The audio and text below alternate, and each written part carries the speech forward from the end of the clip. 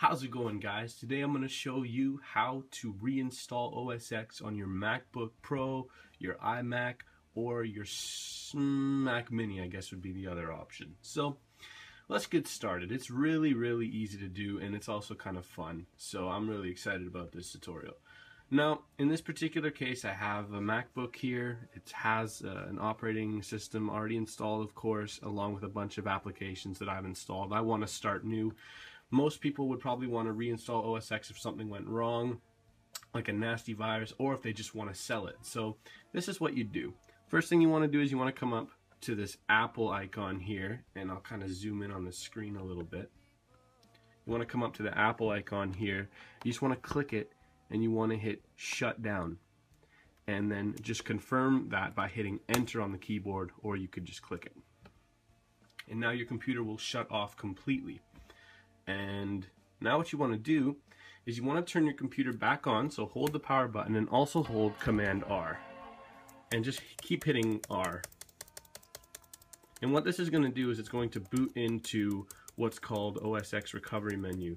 And that just gives you a bunch of options. It's sort of like the BIOS for Mac, I guess you could say. Not really, but kind of. Anyway, it'll take a little bit of time. It'll just start to load, and then give it a couple seconds. I'm even going to pause the video and I'll get right back to you guys in just a moment. Alright guys, welcome back. So it's successfully loaded into OS X recovery. Now we can have a little bit of fun. So I'm going to zoom in real quick here, and we see four options. We have Restore from Time Machine, we have Reinstall OS X, we have Get Help Online, and Disk Utility at the bottom. I'm going to go ahead and click Disk Utility. I'm going to double click it. And then this little menu here is going to pop up. Now what we want to do here is we want to basically format, or in other words, erase everything that's on our hard drive. So what I'm going to do is I'm going to click,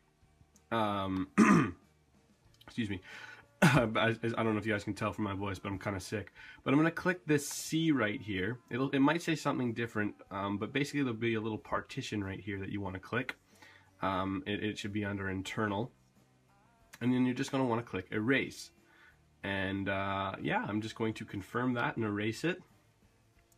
And it's basically just going to erase everything on your primary partition, which is what you want if you want to start fresh. And then you're going to click Done. Okay, after you've deleted that, what you can do is you can hit this red button here, the exit button, and you can come to Reinstall OS X. And you guys are pretty much done at this point. All you want to do now is just click Continue and give it a second. And then it'll basically tell you that it's ready to install OS X El Capitan. And we just need to walk through the setup process. So just click Continue once again. It's going to need to verify that your computer is eligible for this download, which if you're running a legitimate Mac, then it will be.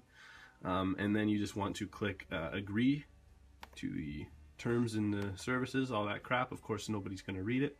You're going to want to install it on the hard drive, and we can see that C drive again. And I'm going to click Install. And it'll ask you for your Apple ID. So I'm going to not show that, of course. Actually, I can just edit it out in the video. Welcome to 2016. All right. So we've logged into Apple ID, and it looks like it's going to get started with the download. So here we go. It's going to download. This part will take a while. There will be some restarting as well. So if your computer kind of shuts off and turns on again, it's just all part of the upgrading process. It says about 1 hour and 19 minutes or 14 minutes now it's saying. So I'm going to let this run for a bit, and you're pretty much done at this point, but I will come back with you guys. I will come back to you guys in about an hour or so and let you guys know how it went. And of course, if you have any questions, then just go ahead and leave them below, and I can respond to them at my earliest convenience. Alright, so after the operating system has been installed, they're going to kind of run you through a basic setup process like you had to do when you first got your MacBook. I'm at the part where I select my Wi-Fi network, so I've selected it, and now I just have to input the password. And now it's asking me if I want to transfer any information from an old Mac to this Mac. I don't have any information I want to transfer, so I'm just going to leave it by default and say don't transfer any information now, and I'm going to click continue. I'm going to enable location services. I'm going to sign in again with my Apple ID. .com.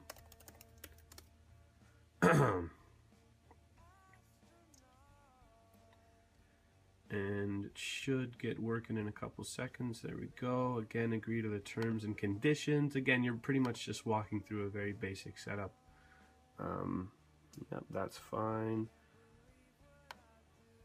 And it just says in the bottom left hand corner, creating an account.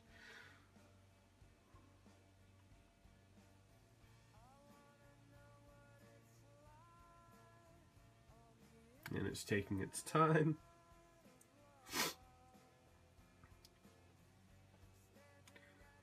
I'm not interested in that. I'm not interested in keychain either. I recommend just not using keychain. It usually tends to be a bit of a mess. Yeah, okay, sure. Go default for there.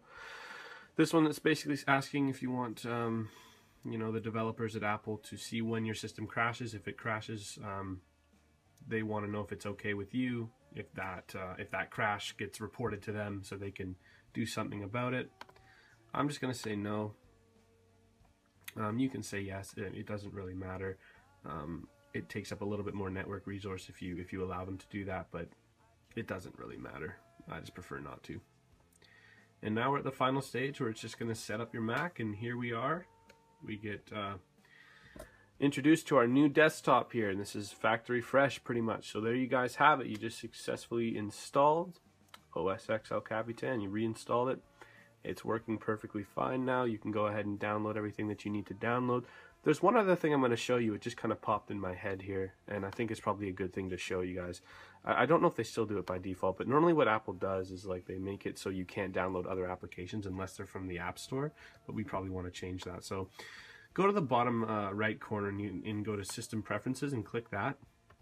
And I'll just zoom in here a little bit for you guys. And then what you want to do is, I believe it's under Security and Privacy. If you click this, and we can see here, allow apps downloaded from Mac App Store and identified developers.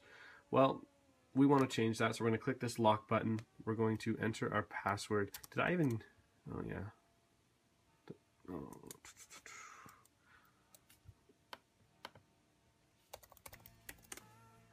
Sorry about that. Briefly forgot my password. Alright, so we're going to change this to anywhere. And it's going to give you a little bit of a warning saying that, yeah, if you're allowed to download from anywhere, then basically you have more risk of contracting a virus. But if we're smart with what we download and we have an antivirus, we don't need to worry about that. So I'm going to click Allow from Anywhere. And then I'm going to click this lock button and secure it back up. And now you can download applications from any website or any location, really. Of course, you should be careful whenever downloading any kind of program, but yeah, now you guys have a ready-to-go MacBook or iMac or Mac Mini. So if you guys have any questions about the installation, then just let me know. Otherwise, give this video a like, comment, rate, subscribe. You know how it goes. I'll see you guys next video.